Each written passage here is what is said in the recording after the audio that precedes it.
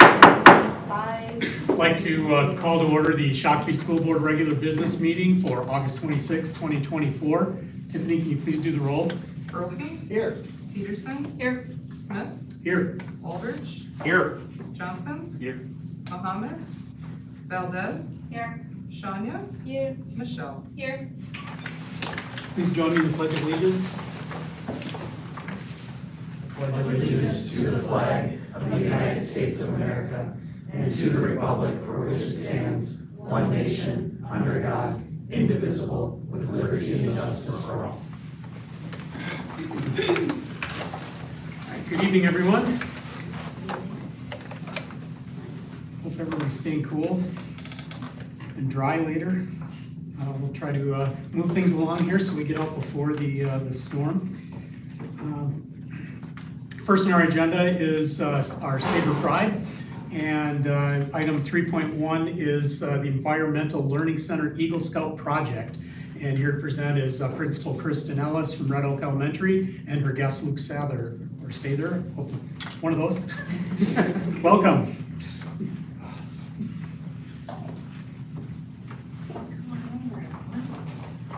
I assume as proud parents as well. Yes, absolutely. Good evening, everyone. I'm Principal Ellis over at Red Oak, and I have the pleasure of introducing upcoming sophomore Luke, who has done a beautiful job with his Eagle Scout project at Red Oak Elementary School, as you can see on the screen. Luke has chosen Red Oak to host his beautiful outdoor classroom. Had a chance to present it to the entire staff this morning at our welcome back, and everyone was in awe, and huge accolades go out to Luke and his family for all their support, not only for this project, but ongoing during their tenure here in Shakopee. So with that, I'm gonna let Luke talk about his project. Yeah, so my name is Luke, I'm going to my sophomore year. I went to Red Oak, so that's kind of why I chose my project here. So my total man hours for my work days was around 220. And I raised about $4,800 for the project, which mostly came from community organizations like the Shakopee and Savage Lions Club and Legion. My work day was a couple weeks ago. I had around 30 volunteers that consisted of my troop and some friends and family and Chad, who was a very, very big help with the easel. So thank you for that. So as you can see, there's benches, there's 17 of them, and they all flip to a picnic table or a desk or whatever, and they're all movable. So there's also 2 play tables and 2 play kitchens. You can't really see in any of the pictures, but they're fairly small, so whatever the kids want to play in them or whatever. So yeah, and then there's the in-ground easel, which has locked doors and is a whiteboard and corkboard. So. And then with the easels, what did you create? Yeah, so I also made 4 caddies, which had some dry erase markers and eraser, the cleaning solution, along with a key and some magnets. So, yeah, that's really all I got. If anybody has any questions. Mr. Chair, if I may. So, what inspired you? What gave you this vision, and why did you choose this project among anything else you could have done? Yeah, so I pretty much heard about this project, and I came to the school and talked to some of the teachers, and they told me that they wanted to have some sort of outdoor classroom. So I just came up with the benches and the easels and stuff, and I brought it to them, and they approved it. So I went with it.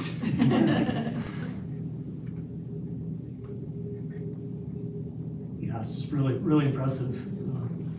My kids went to Red Oak, and so yeah, I went in those entrances all the time, and yeah, it's just I can just picture it. It's just an amazing transformation of that space. It's wonderful. I love the fact that they turn into picnic tables. I just think it's such a wonderful use of, you have this and then you have another completely different usage of the same material. It's just well done.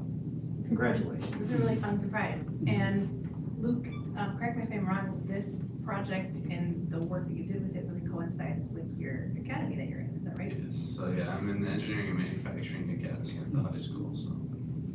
Awesome. Yeah.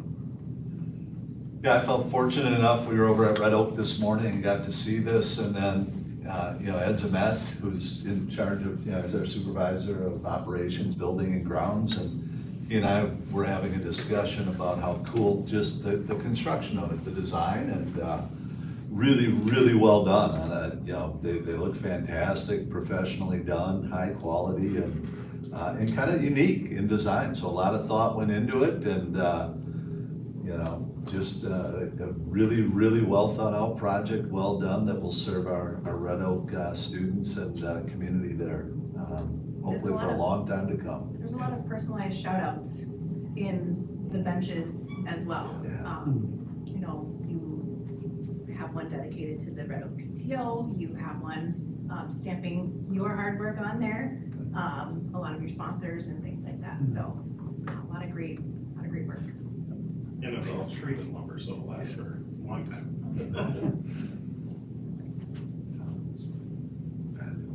Great work. Thank you.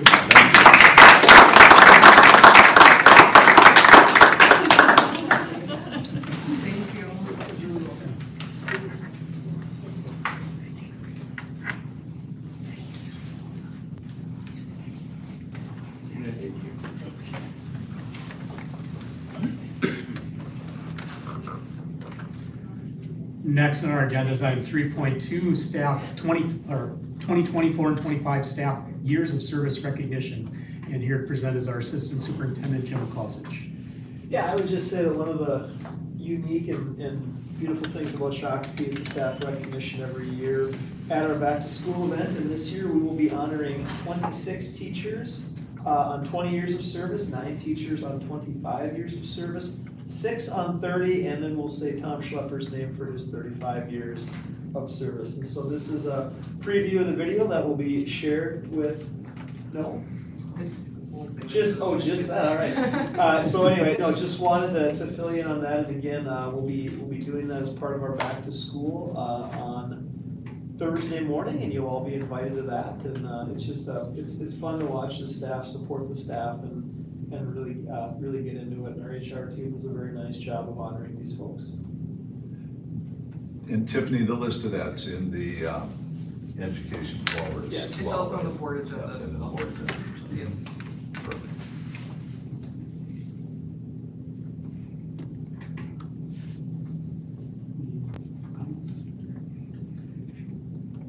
Yeah, wonderful. I look forward to going there on Thursday and congratulating them. Thank you, Jim. Thank you. Next on our agenda is item 4, the consideration of the agenda as presented. So moved. Second. We have a motion by Brophy and a second by Aldrich. Any discussion? Seeing none, all those in favor? Aye. Opposed? Motion carries. Next on our agenda is item 5, public comment. This is the time where members of the public can participate in the meeting without being part of the meeting agenda. A member of the public may address the board on an agenda topic or on another topic. We allocate a total of 15 minutes for public comment at this meeting. Each individual speaker may speak for up to 2.5 minutes. The sign-up period for public comment has been conducted online and in person prior to this evening's meeting. No one has signed up for public comment prior to this evening's meeting. We will move on to the next item on the agenda.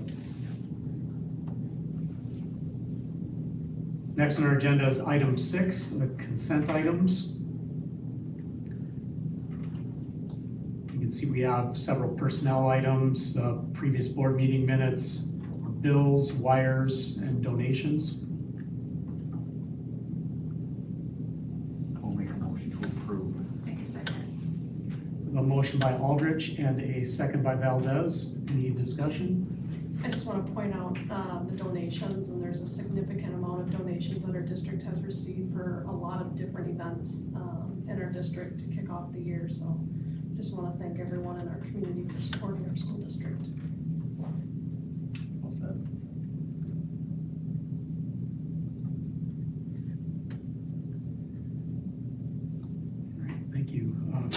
All those in favor? Aye. Opposed? Motion carries. Next on our agenda is item 7.1, legislative update, and here we have our distinguished guest representing District 54A, Representative Brad Tapke. Welcome, Brad. Hello. Can we just start? Yeah, please. Got it. The floor is yours. All right, awesome. Well, hey, thank you very much, everybody, for all of your work. I, having been locally elected for some years now, understand exactly that everything that goes on and how much everybody works to talk to folks, whether you're at the grocery store or at Pablo's or wherever you're at, and chatting with folks. So thank you very much, including student board members. What you guys do is awesome. So thank you very much. Everybody for being here and doing your work. I am proud of the work we've been doing in the legislature. So we are done, nearly done with our second year of the biennium. This is the second year we're in the campaigning mode now, and so we are very much door knocking and talking to lots and lots of folks. Knocked on most everybody's door here at one point, whether you're home or not. But our team has knocked over 25,000 doors this summer already, and I'm over 2,500. The number one thing that comes up is education, and so it is the number one thing that is on Shakopee residents' mind and what everybody talks about on a day-to-day basis. So it's really important that we continue to work hard and get things done. So this past budget cycle and this past biennium, we have invested more in schools than Minnesota has ever done before. It's Shakopee, I think the number was between $15 and $16 million more coming to Shakopee this year because of the budgets that we passed and the work that we've done. It was a significant amount of money from the state side of things, and there are, I understand that some folks who may have been presented to the board previously have different opinions as to how this works, and that's great. That's how the process works, and that's how we all move forward. So what Minnesota is, without a doubt, the number one place to raise a family in the United States and in the world. We are ranked high on every single metric. What we're doing here in Minnesota, unless you are a family of color. If you're a family of color, then we rank toward the bottom of things. And we as a state have to work on that. And it is really important that we are pushing to make sure that we're reducing and eliminating that the education gaps that we have and those pieces so that everybody has times to succeed. And so there are a significant amount of discussion around how we handled the budget this past year and how that works and how that moves forward. And there was a lot of things from the legislative perspective that we wanted to get done to make sure that we are reducing that massive gap that is required and incumbent upon us to change and throughout the state. And so it has different impacts on different districts, how people work and how things happen and move forward, and not everybody's gonna be happy with it. But we've been dealing with significant underfunding from the state level for decades now, and so we are not going to be able to fix all the problems in one fell swoop. We're not going to be able to do that, and so our goal this past year was to make sure that we were investing in future generations of Minnesotans, and that kids will have the opportunity and the ability to succeed more than they ever have with this funding that we put forward on things. So there's a lot of pieces that way, and it is again really important to Shakopee residents that we do this, we continue to work forward. So it's not a 1 year and done kind of thing whatsoever. This is a commitment that we've all made for making sure that we are funding education and increasing that forward. The Ed Finance Chair was door knocking with me tonight, and she made sure, Brian, you need to make sure that everybody knows that we have done less than a third of what we need to do in order to get Minnesota back to where it needs to be on education funding. So we've got a ways to go on there.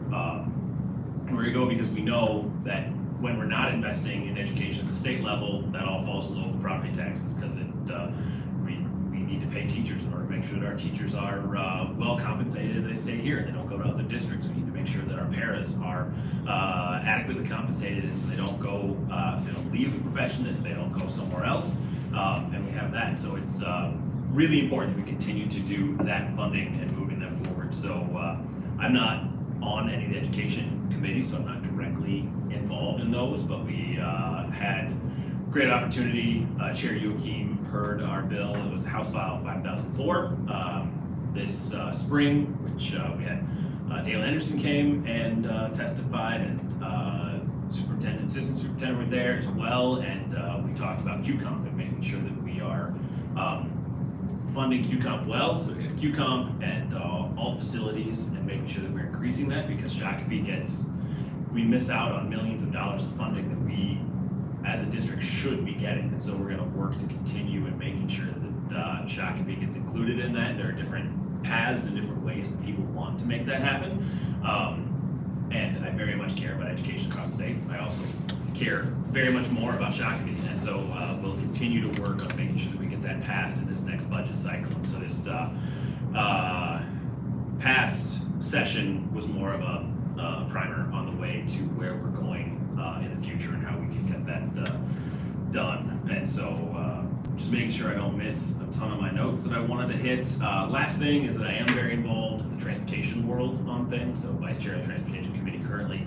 And a lot of people don't think about how this impacts education, but it is making sure that we put significant amounts of money into safe routes to schools so that people have access to that, and districts across the state have access to getting kids from point A to point B, and making sure we're getting to our schools safely, and making sure that we're getting there, as well as MBTA is just starting on the 3rd as changing their routes so that transit accesses the high school for the first time. And so I think it's really important that we have those pieces in place. We're also increasing the amount of transit availability soon. In the next 18 months or so, there's going to be a service called Transit MBTA Connect that will be more of an on-call public transit version of Uber and Lyft kind of thing, that will be available to further add the ability to for people to get back and forth to events, and for kids to get home from school and things like that. So it's going to be a really important thing, and I look forward to those partnerships and that work increasing as it goes forward. So I think if anybody has questions, happy to answer any questions folks have. And again, I just appreciate everybody's support and taking time to chat tonight.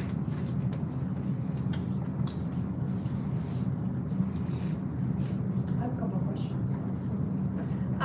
So I have a couple of questions. Yeah. I want to ask you the same question that was asked of Representative Bigford. I was not at that meeting, but I watched it at home because I had COVID, so I couldn't be here.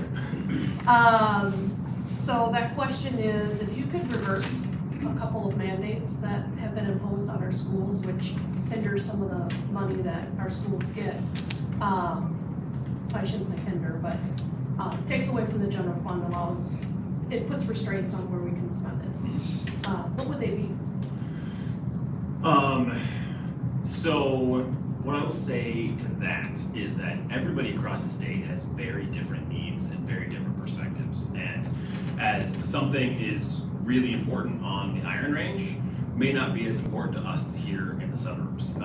So like we have a significant amount of money that went into scale priority, and something that the district is involved with a lot is mental health, and making sure that we have more counselors and more folks available to kids, students who need access to mental health who don't have any other way to get it. That is something that's a lot more important to us here in the suburbs than it is in other districts that already are fully funding their mental health services on their own kind of thing. So I am not going to say one thing or another that should or shouldn't be one way or another, because it was all a big package and all a big negotiated package as to who is important, and we couldn't about what is important, and we couldn't have gotten anything passed if it weren't for a big package on education, make sure that we kept everything going forward to get that significant increase into education. And so with that, on the flip side of that, a lot of the things that are and I work really closely with Representative Bakeberg from 54B. He and I work together on like QComp and all the facilities piece. He and I work together on that. We work together on a lot of different issues. I take fundamental disagreement with the mandates side of things as to the fact that it is just mandates on districts. There's a lot of things, like I said, that we have to get done as a state, and Shakopee is a really diverse school district. I want to make sure that we are closing those gaps and making that work. So exactly mandates that we can get rid of. There's a reason for all of them to be in there, and then some of them are specific to other districts and some of them are specific to us. The other question I had was, and we know that the next legislative session is budget year, which is a significant part of a school district planning for the future and the next couple of years from a budgetary standpoint. I know that there's a inflation index that was passed with the last budget year that school districts will automatically get with each budget year. What do you foresee happening on top of that? From, typically school districts have gotten, last time it was 4 and 2 on the formula. Years past, it's been 2 and 2. Mm-hmm. What do you foresee happening? If you could look in the crystal ball, what would we get on top of that inflation calculator? Yeah, I would take, I think what we have attempted to do over the course of the last few biennium are pretty clear as to what we want to do. And so obviously November 5th will have a massive impact on what happens and what doesn't happen. In 2019, we proposed 5 and 5 on the formula for increases, and our GOP friends in the Senate proposed, I think it was a half and a half, or maybe a quarter. And it's very different values and ways moving forward on it. So it all depends. The Senate is up for grabs, and the House is up for grabs, and it all depends on who ends up with what. But if we were to end up with a trifecta again, it would not be out of the realm for us to be 5 and 5 on the formula, even on top of including and on top of exactly how that split would work. I'm not 100% sure, but that's what we're going to be going for, is large increases in education funding, because we need to pay teachers, we need to pay parents, we need to make sure that we can repair roofs everywhere in the state, and that we're able to do those kinds of things. And so that is there, and I know there've been I don't know, somebody else can add, that just reminded me of another question. I don't know if anybody's gonna ask this question, but I'll maybe preempting someone or not, but with unemployment insurance, that has been extremely successful in helping people live their lives and pay their bills, and do a good job of compensating folks who need to stay home with their kids for the summer and where everything's at. And so that has been utilized significantly less than what it was budgeted at, and so there's more money for that moving forward. So the third year, it's budgeted for 2 years currently, but there's enough money to have a third year, so that third year will be paid for. So that'll change how your guys' budget works. So that won't have to be picked up. And then moving into the future in the tails on things, we have 50% of all that unemployment is picked up through special ed. And so that is all there as well. So there's a lot of work that has to be done and move forward. That is not an issue that's going to come up, as some were really concerned about in year 3 of the unemployment insurance being part of the piece there. So it's if my folks are in charge, we will have massive investments in education. I just want to add one comment before I forget. Transportation, appreciative of the work that you've done with the transit here in Shakopee.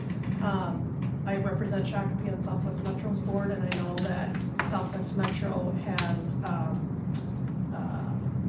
benefited from some of those changes and allowing transportation to get students from just even our district to Southwest Metro for the services that they need.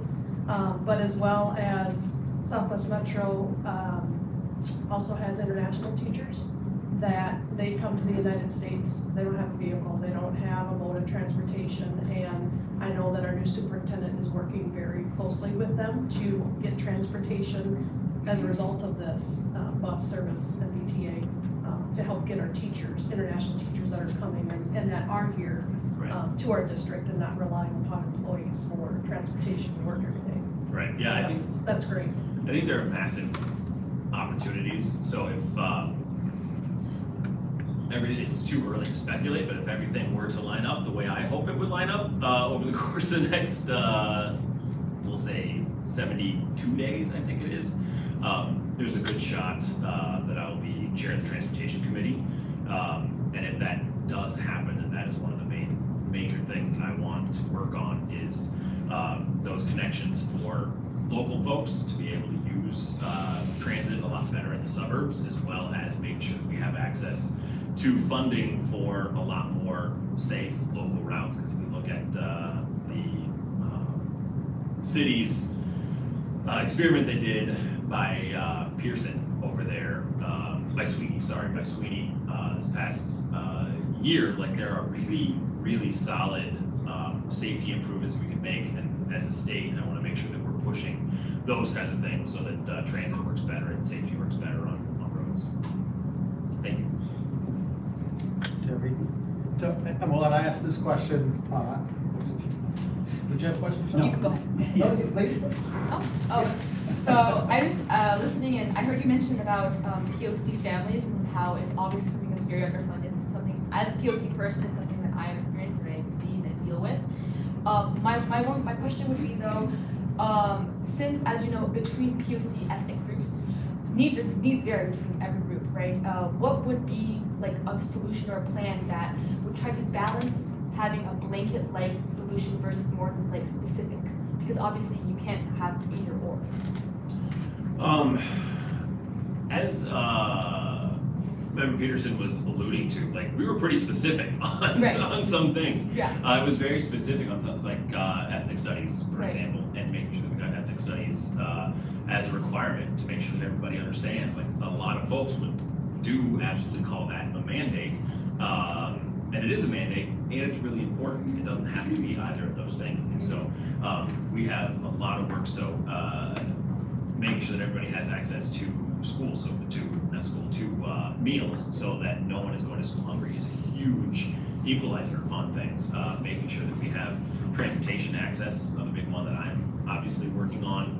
Driver's licenses for all was also huge, and making sure that people are able, no matter documentation status, to get kids to and from school safely, and that everybody's gone through all of the training, and making sure that everybody is able to do that without fear, or with significantly less fear that way as well. And so there are a lot of things that we've been working on, and there are also a lot of things that haven't really kicked in yet, and that have a long way to go before they're going to be fully realized. Like I talked about, generations of students in Minnesota will benefit from what we did, what we put into place. And so I don't know if I answered your question well enough, yeah, no, it's good. Yeah. but there's a lot that we've been working on, and I'm super proud of that work, and it's a huge priority of ours to make sure that we're doing better. It's not perfect, it's not great, but I hope that people are recognizing that better is a really good next step.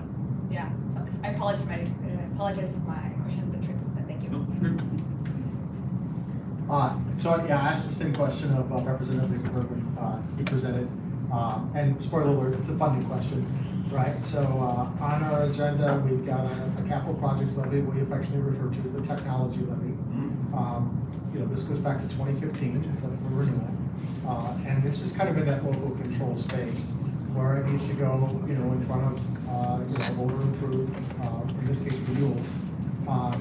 We could make a case in 2015 that maybe technology was discretionary. I don't know that anyone would argue that that's true today. And this isn't just devices in the hands of our students and creating, curriculum and classroom experience. It's safety, it's security, it's cybersecurity, it's all of those things.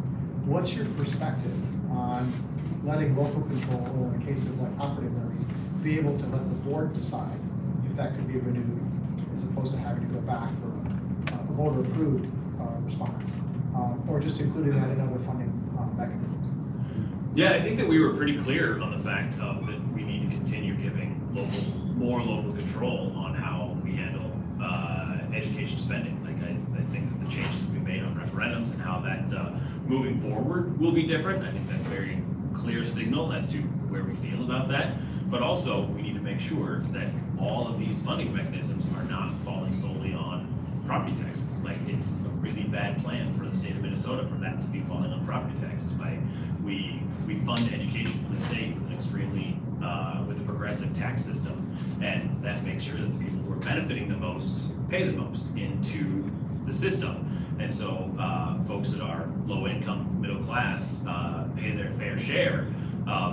And when we put it on property taxes, it very much hits those folks harder than it hits folks that are in the higher income levels who are benefiting from educating our kids. So we want to make sure that there's a balance in there, that it's not all falling to property taxes to do these important things and make sure our schools are safe, that is coming out of our progressive income tax system, so the corporations have a piece of that pie and making sure that everybody is paying their fair share into it. Thank you. I'm trying to answer quicker, I'm sorry. No, that's great, thank you. We'll give Dr. Redmond the last word here. Yeah, they give it to me to wrap things up, so. First of all, just want to say thank you. You know, Representative Tabke really does a great job in terms of being responsive and in terms of, you know, regularly checking in with us, and more importantly, listens. And I would say for a legislator who is not on an education committee, does a really, really good job of being in tune, because, you know, Shakopee Public Schools is a very important part of our community, and also does a great job connecting us with, you know, the leadership there, and even, you know, Heather Edelson, the author of the READ Act, and, you know, so we feel really good about that, appreciate that. You already touched on, you know, efforts in terms of QComp and alternate facilities, where we feel left out of funding that other districts very similar to us receive. Very appreciative on short notice with when, you know, Shakopee Valley News went out of business. You know, the law at that time said, hey, we had to go find another paper. We were looking in Burnsville, Waconia, other places. Really appreciate the bipartisan effort and support there to get us and a couple other districts in the same spot.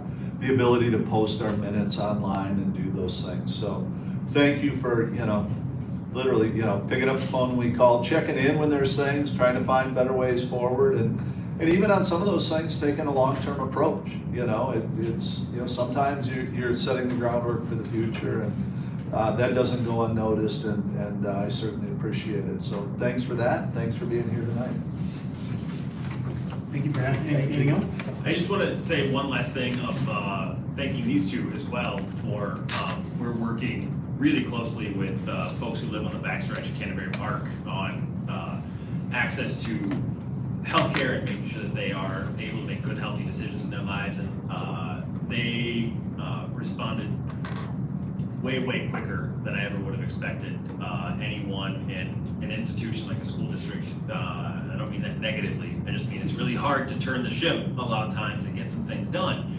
And they came out right away, and we're working on making sure to get these kids that are may or may not have access to some of the services that they need to have into the Shakopee School District, and working on ways where we can help them, because the way they work is it's more of a migrant lifestyle, and they're here for the fall, they go to another state for the winter, and then they come back here in the spring, and so it impacts our schools. And working to capture those kids and make sure that they have a solid education, consistent education, no matter where they're at. And they, in the district, really quickly stepped forward once everyone saw the need and understood what was going on, to how we can get that done together and moving all that forward. So it was really great. So very appreciative of that work. Thank you. Thank you. Thank you, Brad. Appreciate it.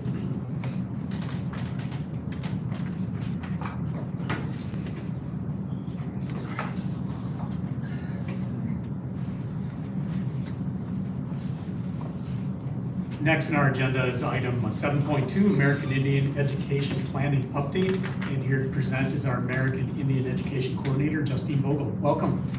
Thank you. Bonjour Kinawea, Banasi Ikwe Indigu, Justine Vogel, Indigenous. Hi everyone, my name is Justine Vogel, and I am a tribal member of the Leech Lake Band of Ojibwe. Thank you for having me, Chair Smith, School Board, and Dr. Redmond. I'm so excited and looking forward to this next school year, and I really love working with you all, our students and families, and our staff as well.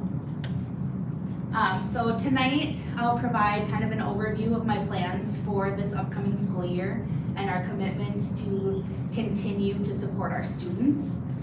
This includes our goals for student participation, some ideas for family engagement, both inside and outside of the classroom, and then our progress on some of the recommendations from our Parent Advisory Committee. So a little bit about our students and community. Within the borders of Minnesota, there are 11 tribal nations, consisting of 7 Anishinaabe nations and 4 Dakota nations, with the Shakopee, Made-Wakantawan Dakota Nation, also known as Shakopee Mdewakanton Sioux Community, being the closest in relation to us. Displayed here are those tribes' 11 flags of all 11 nations in Minnesota. With your support, those are going to be showcased in the common area at the high school. So we just got our box in. Our kids have been unwrapping them. You might have seen them at the Smudge Space opening as well. So as of today, my native student count numbers are 245. That'll ebb and flow a little bit. Some students might be having the wrong demographics within Infinite Campus. We have some move-ins, move-outs, so that might change throughout the year. But we still have 28 tribal nations represented.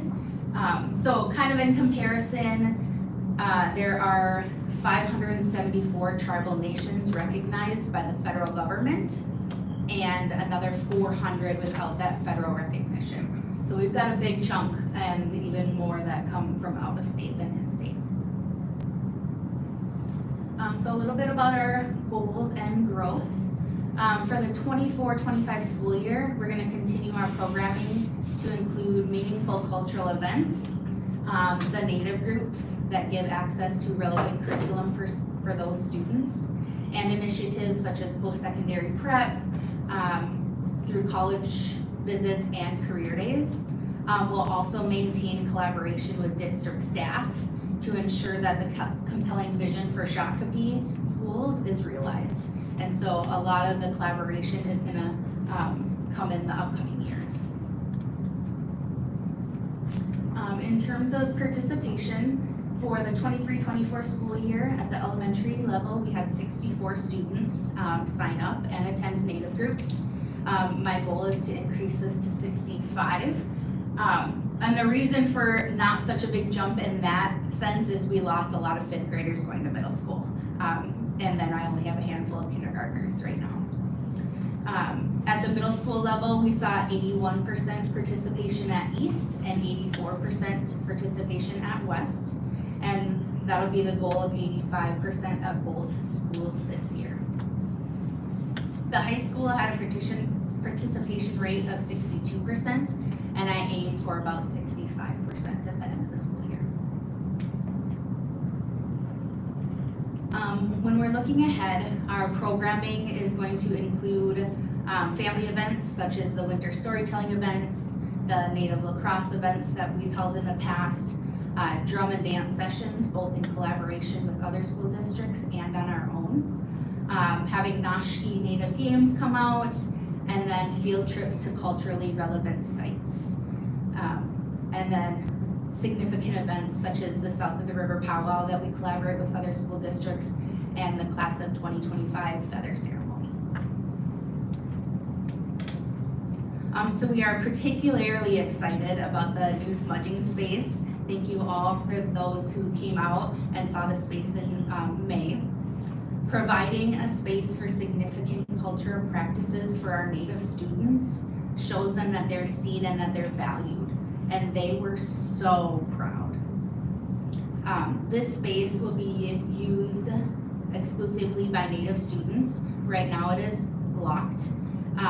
The plan will be for first quarter, students will have access with me so I can kind of teach them the expectations, what it's gonna look like. The goal is to have student leaders and ambassadors take other students out at appropriate times. And collaboration and engagement. Collaboration remains a huge priority for me this year. A group of secondary science teachers are partnering with the University of Minnesota with an energy, food, and outdoors curriculum that highlights Native knowledge. And so they started some of that training over the summer, and they'll continue through a PLC to kind of get that embedded into our curriculum. SMSC also continues to be a valuable partner for cultural experiences. We plan on having the 2025 feather ceremony there again, and tribal consultation, and also being an academy champion. Additionally, I am currently undergoing training for what's called a blanket exercise. This blanket exercise is an experiential learning tool that leads a group of up to 40 participants through 500 plus years of Indigenous history that kind of focuses and highlights that relationship of European explorers, colonial settlers, and the federal and state governments, and it's all fact-based. And so this exercise would help our teachers and staff really understand the historical trauma and the ongoing challenges faced by those tribal nations and our students. The Understand Native Minnesota campaign from SMSC has also enhanced our literature to include Indigenous perspectives within the classroom. And many teachers, especially at the high school, have utilized this resource. There's a lot more books I'm seeing, which is amazing.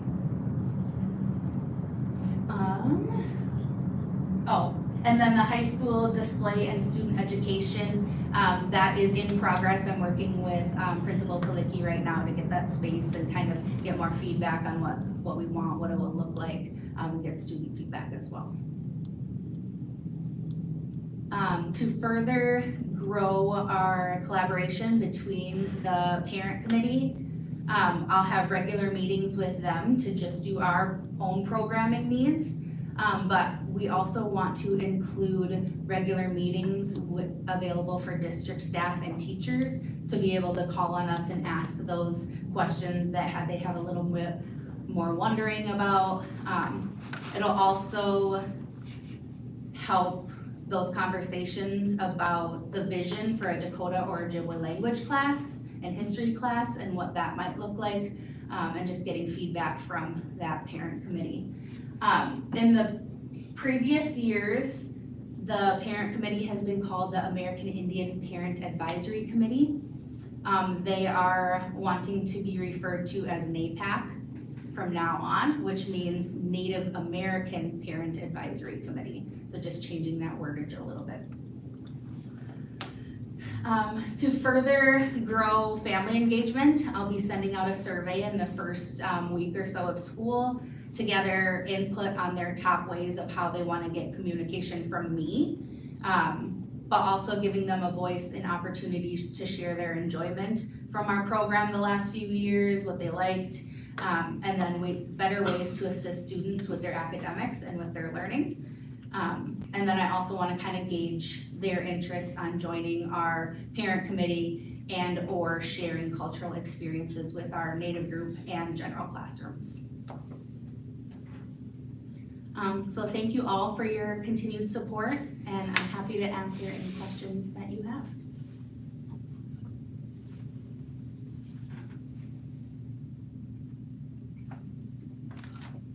Go ahead. I don't have questions. I'm going to say, first of all, I'm going to say miigwech. So thank you. I remember I was just thinking back to coming to visit you in your classroom after we knew that you were going to take on this leadership responsibility for last school year. And I know I was optimistic, excited. I had high expectations. You greatly exceeded those. You had an incredible first year in this role. And you know, even there was stuff where, and I think I've shared this sometimes with board members, well, I think we want to start doing more with the elementary students. And well, that's great. When? Well, now, okay, that seemed, are you sure? And I applaud your effort and the work that you've done, on behalf of our Native American students, but more importantly, on behalf of our community and building bridges and just bringing so much positivity to the learning about the history and the culture of our state and our people. And we talk about, just people are everywhere and let's get to know each other. And the more we get to know each other, I think the better we all are. And I'm fascinated when I look at the data for this year, how evenly distributed our American Indian students are among our 5 elementary schools. And so certainly, everywhere in our district and just continue to applaud your efforts and thank you. Thank you.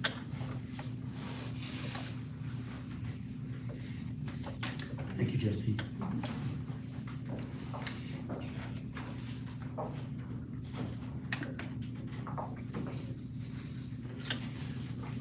Next on our agenda are a series of action items, starting with item 8.1, Health Assistance Agreement. And here to present is our Director of Human Resources, Keith Gray. Welcome, Keith. Good evening. So we've been negotiating with a fair number of our bargaining unit groups over the summer, and this is one of the groups that we've have a tentative agreement with. They have approved it from their perspective, so this is before you guys for your review. So with this, I've got a short summary there that for this particular group, they are in this tentative agreement is a $1.40 per hour increase for year 1 and $1.18 for year 2, and then their insurance increases are 6% in year 1 and 6% in year 2 for a total settlement of 7.29 over the 2-year span. So in our district, we have 8 bargaining groups. We had previously settled our teachers, also had settled with our unaffiliated group, and then this is a group on this next cycle that starts with the first year this year. Any questions? With the increase of $1.40 and $1.18, I'm assuming that not everybody makes the same amount of money. So people's percentages are going to be higher or lower based on the lower the wage, the higher the increase. Because it's a dollar amount, it's the same for everybody across. But yeah, if you were calculating differences, there would be difference based on where I am on the Just wanted to make sure. Thank you. Yeah. And Mike, and what's the population of the staff in this bargaining group? How many? Yeah, how many? 9. Yeah, so. There are licensed practical nurses, our LPNs. We also have school nurses that work in some sense side by side with them in our larger buildings, Right. like say the high school. But like our elementary is all LPNs, for example. Well, and certainly a critical service. And then from a benchmarking perspective, how does this align with other districts or just the industry as a whole? I mean, I think we've made some improvements over the last couple of years to try to stabilize our group, and I think we've done a fairly good job of that. It is a pretty stabilized group, and obviously through that health situation we've been, if you want to call it a health situation. Right. That's a very big euphemism. But they were critical. I mean, they were critical in helping us manage our situation and making sure everybody was safe and healthy to the extent that's possible. So yes, everybody's important. This is important. They really got to show their stuff. Yeah. In a not so showy time. Well said. This is an action item, so I would entertain a motion to approve the July 1, 2024 through June 30, 2026 Shakopee Health Assistance Contract as presented. I'll make that motion. Second. We have a motion by Peterson, a second by Brophy. Any further discussion? Seeing none, all those in favor? Aye. Opposed? Motion carries. Thank you, Keith. Next on our agenda is another action item, item 8.2, MSBA resolution for QComp, and Christy Peterson will present. All right, so in our board book you have in front of you the final resolution that we discussed at our last leadership development meeting, I guess it was, earlier this month. And again, some work has already been done on trying to get some Q-Comp funding. We know through the teacher negotiations that this is an area where we fall behind with our comparative 12 districts. We are the only one that does not have the Q-Comp funding, which equates to about $2 million a year. We've been on a wait list with the Department of Education for approximately 8 years. And so when you times that by $2 million, that's a lot of money that we have missed out on that could be used to help support our teachers in our district. So MSBA, as some of you know, have our delegate assembly coming up in December. And this is the start of the process to include a resolution that will be heard in front of the MSBA board and then hopefully passed on to the delegate assembly to vote on to support in the next legislative session. And basically this resolution supports, in a nutshell, removing the 27 school districts that are on the wait list to receive this important funding in their districts. I know that the legislation that Representative Tapke presented toward the end of the last legislative session was specific to Shakopee, but being that this is an MSBA resolution, it would be appropriate to include all 27 school districts that are on the wait list and not just identify and pull out Shakopee. So we will take the funding any way we can get it, either as an individual district or as part of the wait list clearing. So I would ask for your support. Once the board would approve this resolution tonight, it will then be sent off to MSBA for consideration to be included in the delegate assembly process. This is a new process this year. As far as typically any board member could bring forward a resolution, but this year boards have to approve resolutions as a whole before they get presented to the delegate assembly. So. Question, when does the delegate assembly take place? It is the first weekend in December. And that, I think there's 100, and I'm gonna be jogging my memory, I think there's 120 some delegates, maybe it's 130 delegates from across the state that come together. And the delegates are selected based on your director districts and areas that have been identified by MSBA, and the number of delegates in each of those areas and districts is based on population in your school district. So obviously the bigger school districts will have a little bit more representation than smaller districts, but they try to balance it out as much as possible. It's a tough, we've spent a lot of time reviewing those numbers this year to try to make some just. Chair Smith, Jim is checking on the weather situation. Thank you. Chris, do you know what Q-Comp was when it originally, like how much it was in 2015, 16, 8 years ago? Do you know, Mike? Per district? Has it changed the amount that's in here? I think it's the same. So it's been per basically $2 pupil. million.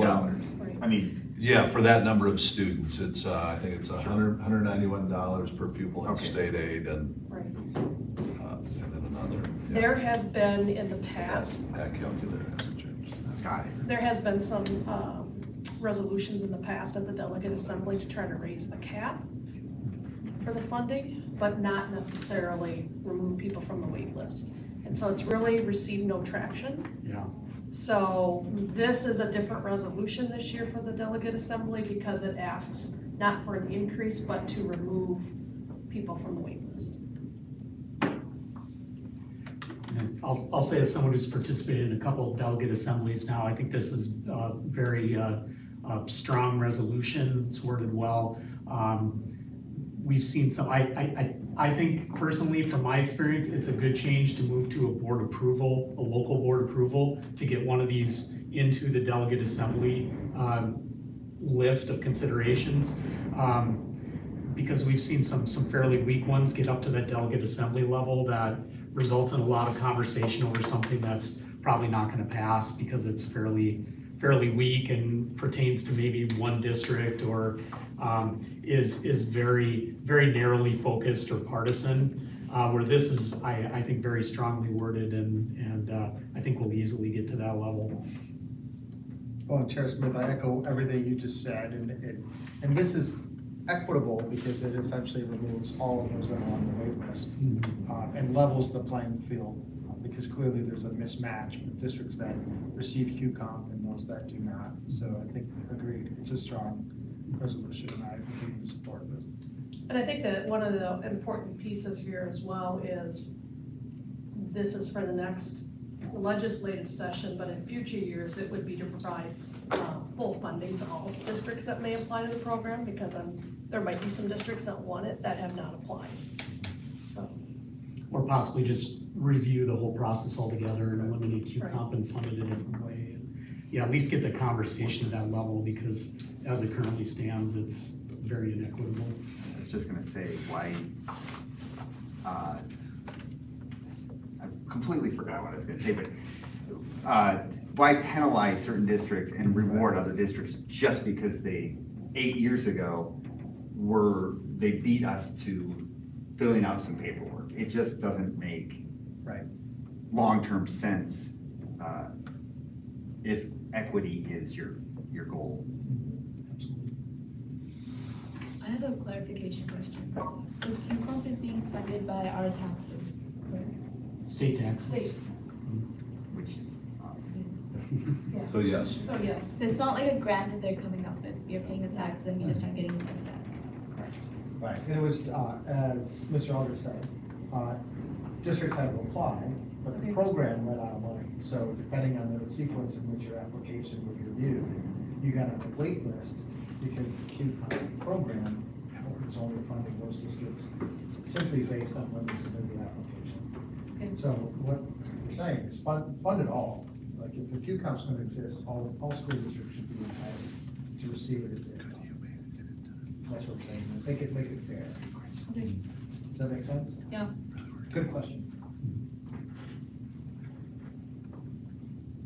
Any further discussion? I will make a motion to approve this resolution as presented. I'll second it. We have a motion by Brophy and a second by Aldrich. Any further discussion? And is this a resolution, so we need to do a roll call? All right, okay, Tiffany, can you please do the roll? Brophy, Yes. Peterson, Yes. Smith, Yes. Aldridge. Yes. Johnson, Yes. Mohammed, Valdez. All right, resolution passes 6-0. Thank you. All right, we are not going to get out of here before the storm, but that's not going to stop me from keeping things moving here. I got my windows up, Chair Smith. All right, that's great. Next on our agenda is another action item 8.3, to move the October board meeting to the 28th. And Dr. Redmond will present. Yeah, we've struggled with this calendar in October, and this should have been on probably a previous meeting. Jim McClausich and I are attending Ford NGL training, superintendent, that level training on October 21st, which was our original date. We moved the October meeting to the 14th, missed that it's a state holiday, and so would ask the board to move that meeting to October 28th. And we've looked at all the, kind of the timing between the second meeting in September. Our early meeting in November, on November 4th, is a board development meeting, so it still works for us to conduct business. And it's other than kind of the short notice, if you will, it is the most appropriate date, all things considered.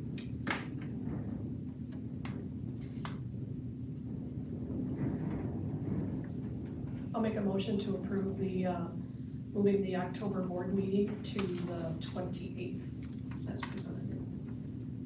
Second. Motion by Peterson and a second by Johnson. Any further discussion?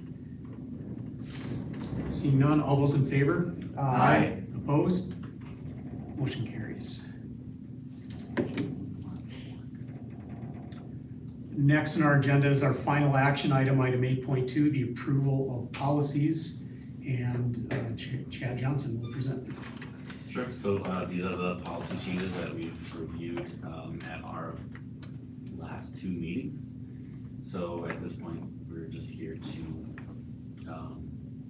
vote on their approval. So I guess before we vote, do we have any questions?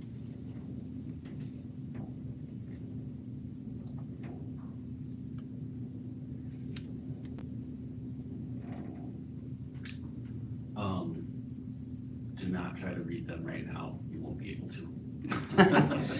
There's too many. I mean, I mentioned that the last few, I summarized them as best I could the last couple of times we discussed this. But if you, they're all minor changes, but if you would needed to take in the time to read them if you want to fully understand all of them.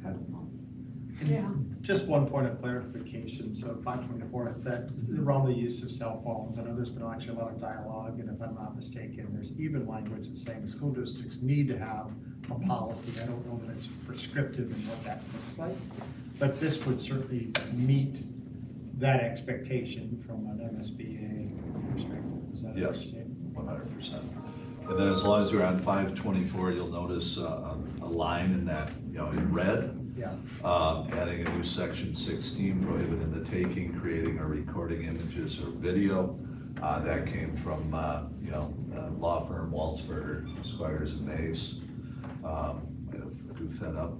But we already had, as we were laying out that language, the language in that policy was already last school year in the middle school handbooks or something very similar. So just trying again to make sure that we're really clear in terms of expectations and really focus, in our district, we focus on that classroom learning time and prohibiting cell phones there unless they're part of the learning as directed by the teacher. And so, and we moved that direction in past years too, and just trying to make sure everything's synced up and mostly clear. And I think we're there. We've talked to the principals again, and I think we're ready to roll. Agreed. Good. No, and I think, to Mike's point, when you look at the language that we've had in the handbook even a year ago, we've had these things in place and it becomes a local decision, meaning at the buildings and the classrooms, about how they want to go about it. And they definitely have the authority to do what they need to do, and I have not heard any complaints.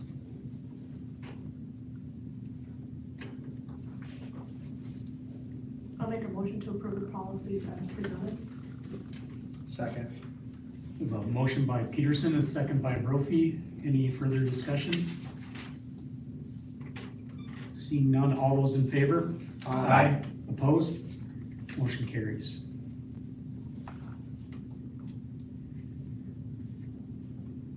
That takes care of the action items. Next on our agenda is item 9.1, a district update. Dr. Redmond will present. Yeah.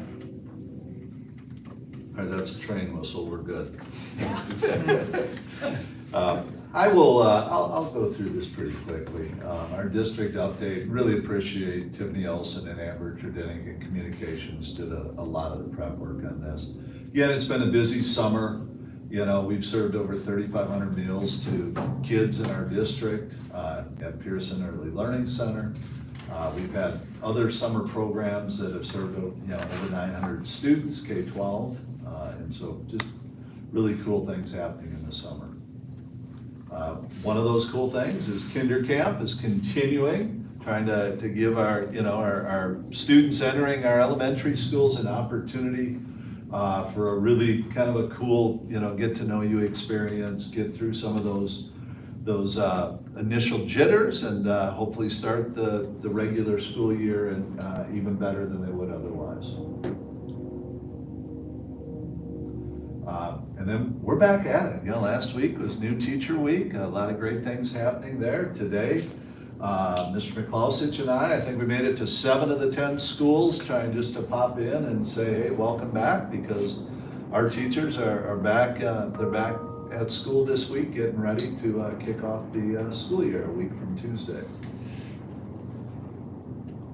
And And then a lot of things happening, kind of the community connections here in August. Really appreciate the work with Engage and some of those pieces. I'm trying to read those again here. We had the Academies of Shakopee, hosted the Chamber Wake Up event.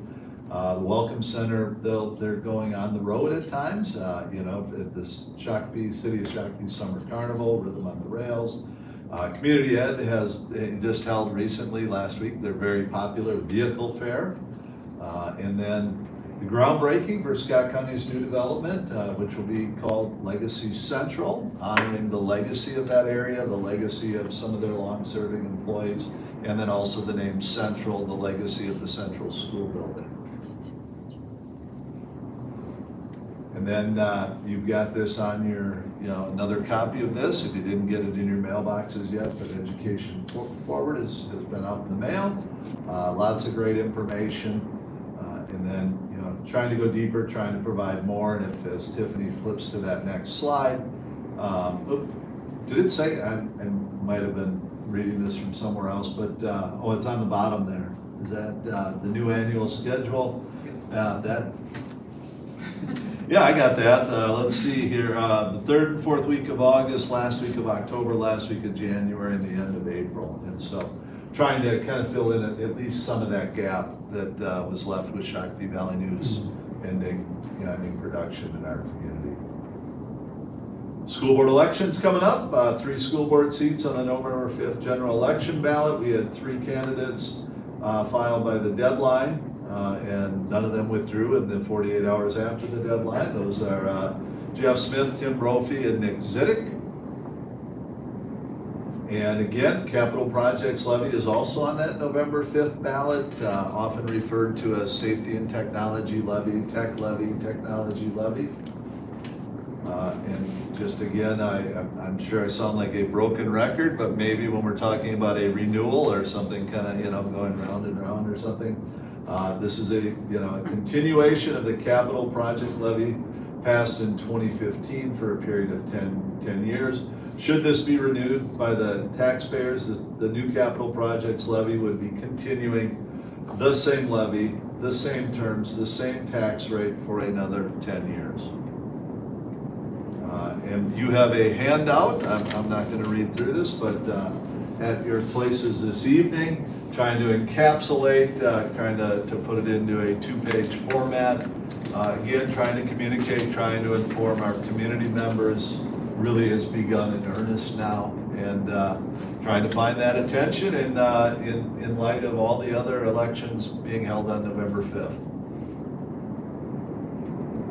And part of that communication plan, we have a community forum scheduled 6 p.m. September 17th, Studio Theater at Shakopee High School.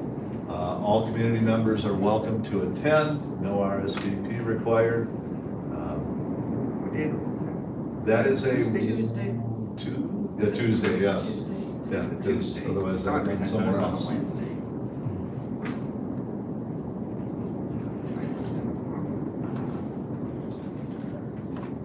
That's it. Any questions or comments for Dr. Redmond?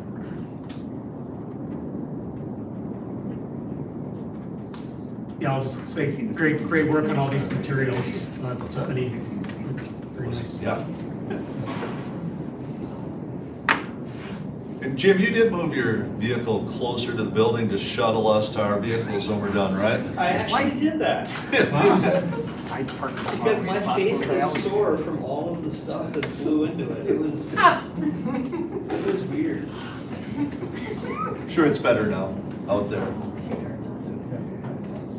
Sorry. And they're new. All right, thank you, Dr. Redmond. Next on our agenda is item 9.2, the superintendent annual evaluation summary. And we have a summary up on the board, and Keith is back up. Did you want to discuss it all, Keith, or? Well, I'll just point what we've done the last several years is sent out a survey, what I might call 360-degree feedback. School board completes it, principals complete it, and then district leadership completed. So what you see on the board are ratings 1 to 5, 5 being great, or the best you can get, and then all the way down to 1. All these are obviously up in that grade area. I also have previous year, last year, and this year, so you see some comparison. It's really a web-like graph. You want to tend to have things on the outside, and we've got that. Yeah, and this is a roll-up of all 3 of those different groups. So the principals, district leadership, and the board. Yeah, you can see the visual representation, but then the individual numbers are up above, and there's one additional category on the latest survey, the equity and inclusion category. But you can see every category, the overall group numbers from the last survey to this one have gone up. I didn't see any exception in there that I noticed. So it's always good to see that progress. And then the final slide is really some summarization of people who are able to add individual narrative to different responses, and that's on the last page. I don't know if you want to review that or not, but you all have that access to that.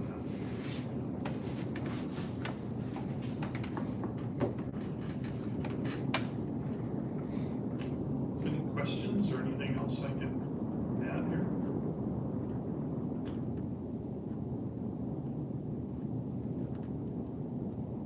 It's nice to see the positive trend in your tenure with us. We look forward to those numbers continuing to go up. Any other comments or thoughts? Our next step then would be for the personnel committee. So Caroline and Christy and I will get together and talk about goals going forward based on these results.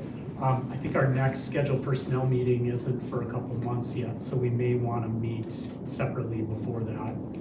So we'll be in talks on a good time to do that with Dr. Redmond as well. Please. Yeah, if I might, I just kind of for the record, if you will, we share that inverted pyramid from Blanchard, and we talk about supporting students. I get to work with great people, and truly, they're the ones doing, they're the ones doing the heavy lifting. They're the ones doing great work, and so the better they do, I think that the better people feel about me. But certainly, it's a testament to the work of lots and lots of other people are doing some really great things in service to our students, their families, and our community each and every day. So I appreciate all the great people I get to work with, and so thanks to them. Real quick on that, when you had your interview 6 years ago, you said the smartest person in the room is the room, and that has stuck with me for 6 years just because it's a great line. And one thing that's probably underrated in your review is your credibility. It's genuine. Being genuine is an underrated term. Also the G, but it's a very underrated, because I think to find genuine people who are genuine is such a rarity these days. So, thank you. No, I've shared this with you before. I enjoy what I do. I'm not saying it's not hard work. It's not challenging. It is, but it's the right work, and I love getting up every day and coming to work on behalf of the kids and our community and our school district. And so I feel very fortunate to be able to do that. And when you get right down, I'm a pretty simple guy. We're gonna tell you where we want to go, and we're gonna do our best to get there. And we're gonna tell you when we're making progress, and we're gonna tell you when we're not. And and again, if we're all moving in the same direction, we're doing good things for kids then. I think I'll just add to Joe's comment, because I was in that interview as well 6 years ago, because we were running for school board at that time. It was kind of crazy, but yeah, I think that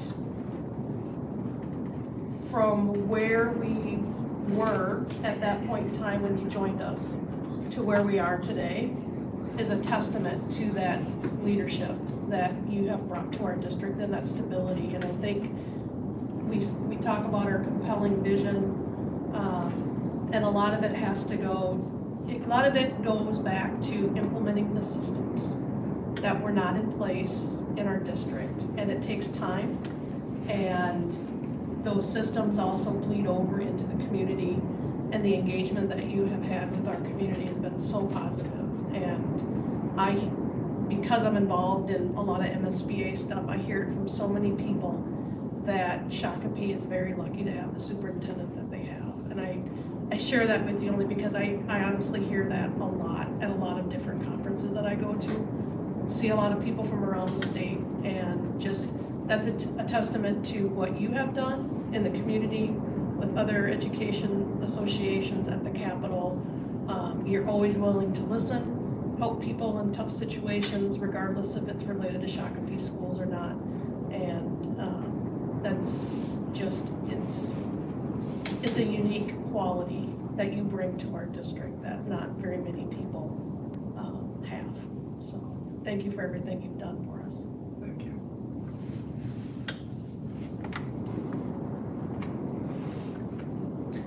Thank you, everybody. Thank you, Dr. Redmond.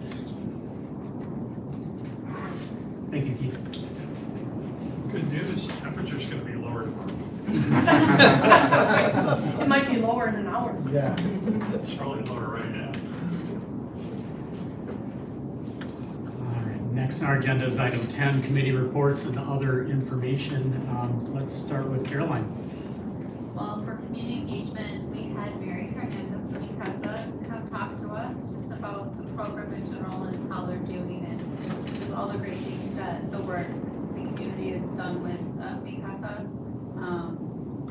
And then we talked about, upcoming events like chats, for maybe school board chats and signing up for activities for back to school. That's about it. Thank you. Chad? See, I was there too, same stuff. Thank you. Joe? I was actually there too, and yeah, pretty much all the same stuff from that. We had finance and facilities meetings. We got an update on facility construction throughout the summer. Most everything will be ready to go. There's a small couple of hiccups, but it won't affect school starting next week, believe it or not. And I just cannot believe that summer is over. And I just want to say good luck to all the teachers and the paras and the bus drivers and the students and just everybody involved in for everybody just to have a magnificent year. Awesome. And Michelle left, I was going to say, as for her senior year. All right, thank you, Joe. Yeah, I don't have anything to add to that. Finance and Facilities Committee and on the Constructive Feedback Committee. Yeah, just looking forward to the start of the school year. Christy? Southwest Metro, we had a meeting last Tuesday. It was our first meeting with a new superintendent. A lot of work is being done. I just talked about systems, but a lot of systems there needed some work and enhancements, and so there's been a lot of work being done within the district to support the students' needs as well as our staff, and then also just improving communication throughout the organization, including with the board. So just a lot of great things going on there. Happy to say that Southwest Metro was the first teacher apprentice program in the state of Minnesota that's up and running, and that is associated with, I believe, Mankato State University. So there was a big celebration, I believe, somewhere in Edina at Mankato State or something on Thursday. So that's a program that's in conjunction with several different organizations, including the state, to bring paras or other interested parties that want to be a teacher to help them achieve their licensure to become a teacher. And so it's kind of like a grow your own type of a program. So that was exciting. Participated in the vehicle fair last week, and if there's any positive hope for enrollment growth, there were a lot of kids there that are not in school yet. So if there's, Keith and I were having a discussion about that, a lot of young families, and when we talked to people, their kids were not in school yet. So got a year or two to go, and then a lot of little babies, so hopefully that's a positive trend for us. And let's see here, what else got on my notes? As of last week, Shakopee it was decided that Shakopee will be hosting the Student School Board Conference again in October.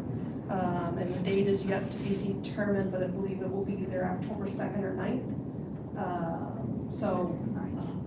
More information to come on that, but that was a late last week development that they asked us to host again. I think there's a meeting next week to start that planning. And then the last thing is we had Representative Tabke here next week of September 8th. I will be in Washington, D.C. doing federal advocacy work with MSBA, and there's an education bill for funding that is out there that the House has presented that will actually cut funding for public schools. So that's a difficult thing that we are going to be talking about, but the Senate bill does not cut funding. So obviously we support the Senate bill, so that'll be one of the things that we'll be talking to our delegation out in Washington, D.C. So that's all I have. Thank you. Well, I don't have nearly as much. Joe mentioned finance facilities. We learned a little bit about the inner workings of HVAC systems and how to operate fans manually if need be. But great work Ed and team are doing to get ready for the school year. We saw a couple of the events to celebrate the groundbreaking for the Legacy Central. We participated in that. The welcome back to new welcome to new teachers was just always great to to see the excitement in the room and just the support of the leadership team and the staff. I'd be remiss if I didn't mention we had the first mountain bike race of the season. It was in Alexandria over the weekend, a little toasty, but it was hosted at, of all places, Lake Brophy. You can look it up. So, yes. And that's all I've got. Thank you. Tiffany? I just have two quick items. I would like to second Christy's comments about Dr. Redmond as well as Joe's, especially with the genuine component, and also would add Mr. McClousage to that too. I work very closely with both of them, and I would sincerely echo everything that was said today. So I just wanted to share that. And also for events, as Caroline mentioned, we have a lot going on. We have secondary back to school events this week, and then you have Connect and Assess and Connect and Celebrate next week. And also the district event that Mr. McClousage mentioned earlier, which is on Thursday for all of our staff. And what Christy mentioned in terms of donations, it's absolutely incredible. We reached out, hey, we'd like to provide breakfast for staff, or hey, we'd like to provide some gifts for years of service, and you ask for one thing and they give you 10 times as much, and it is all different folks that are providing to support our students, and we have shipments of school supplies coming in to make sure families in need have what their students need to be successful in the classroom. So it's really enjoyable to be able to see that. Thank you. Jim?